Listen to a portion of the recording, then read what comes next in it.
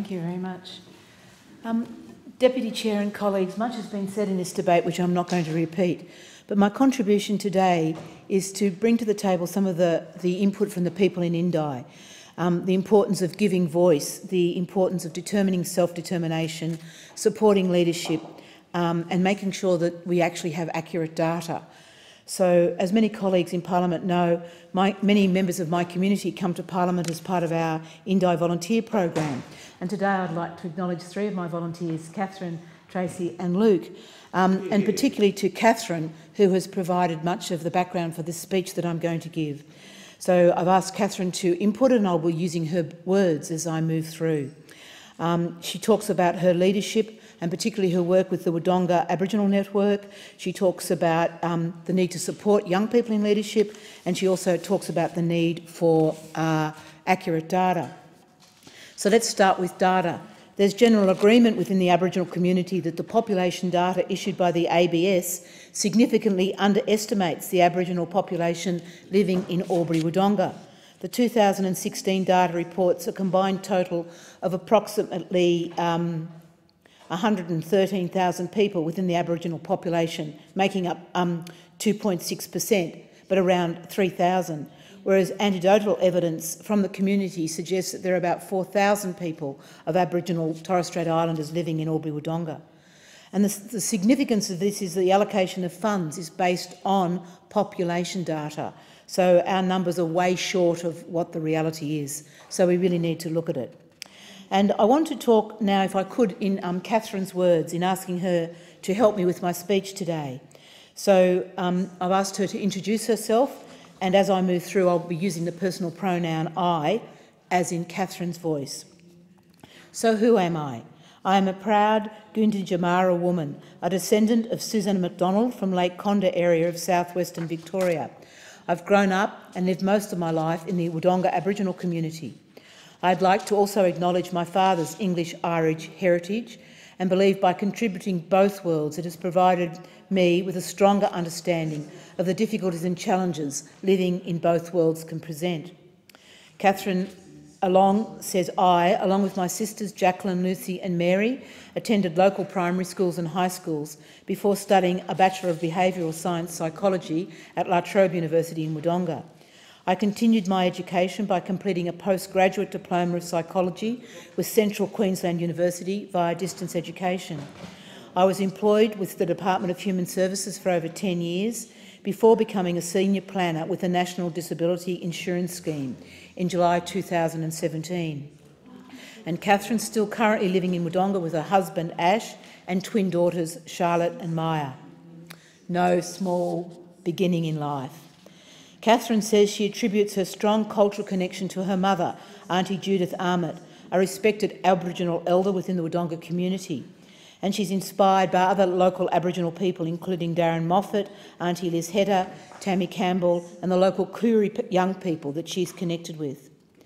She says, I've watched and listened to Mum and influential aunties sitting around my kitchen table as we discuss local issues for as long as I can remember.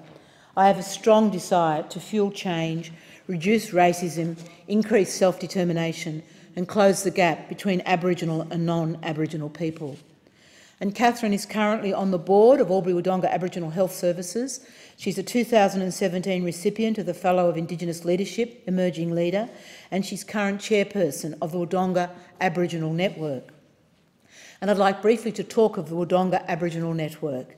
It's one of 39 local Aboriginal networks operating in Victoria, made up of community volunteers. And the network is a fantastic way to bring Aboriginal people together from many different nations within Australia. They are a strong and diverse community. The network's participants support each other in a safe environment, and they assist individuals and organisations to connect, share, learn and lead to improve outcomes for Aboriginal people. The network promotes self-determination and helps local people determine local priorities and develop local solutions. And what a fantastic resource to a Member of Parliament. The local network's current community plan has 4 main goals. These include reviving the Barjara Community Cultural Centre, support and opportunities for young Aboriginal people, cross-border cooperation between Albury and Wodonga and vice versa, and collaborating with other local Aboriginal networks to assist in progressing initiatives, programs at the regional level. And I'd like briefly to speak to some of these programs. The Bahajar Youth Program is for Aboriginal and Torres Strait Islander young people between the ages of 10 and 15, and it's designed to connect Koori young people to cultural, local services and community, and to improve cultural identity. So over the last 6 months, the youth program has had 67 students enrolled over 5 programs and has delivered 120 activities to participants.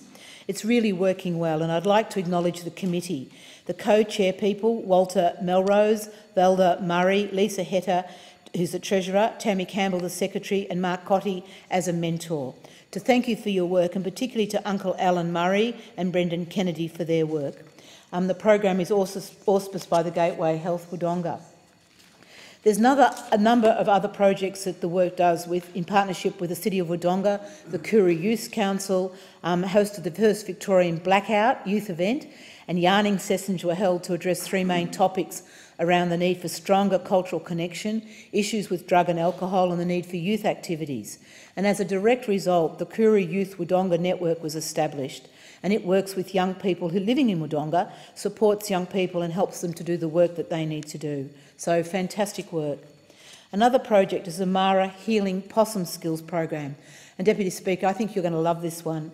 The aim of the Mara Healing Possum Skin pilot program is for families who have a family member diagnosed with a terminal illness, and they work through their grief that they are experiencing when a family has a diagnosis. So a pilot workshop was held in 2017 and 21 community members participated, and a possum skin sash was made up to help the family during their sorry business and for future ceremonies. And we're currently seeking funding to take this project much wider. But so powerful, and the little pieces that was made are now being put into sort of a quilt, which is going to be held in the Aboriginal Health Service. So it's great work. But I'm conscious my time is running out, and I wanted to use some more of Catherine's words.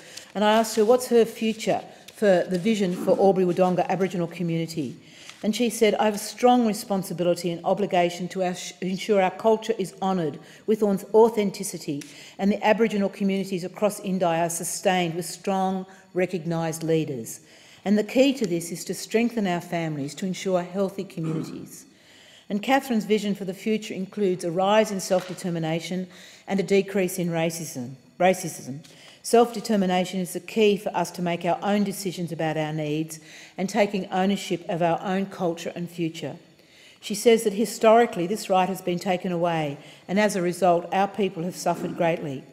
In order for self-determination to be fully effective, further development of skills needs to be implemented to assist with strong governance and decision-making.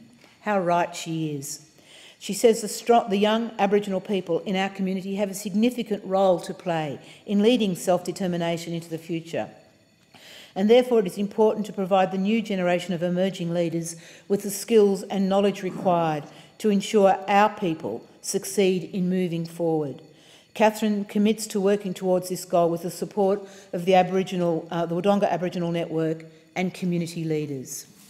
So, colleagues, what a strong and powerful call.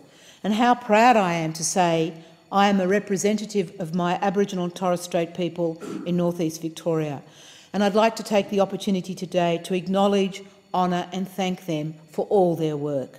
And I'd particularly like to acknowledge their patience and tolerance as they work with non-Indigenous people like myself who come with goodwill but often need tutoring and care. And I finish with my comments, like many others today, to make a commitment to work with the leaders in the community to do everything we can do within my community and with this nation to close the gap. And I'd like to particularly acknowledge you and thank you, Catherine, and wish you well in your leadership journey. I thank the member for Indi for her contribution.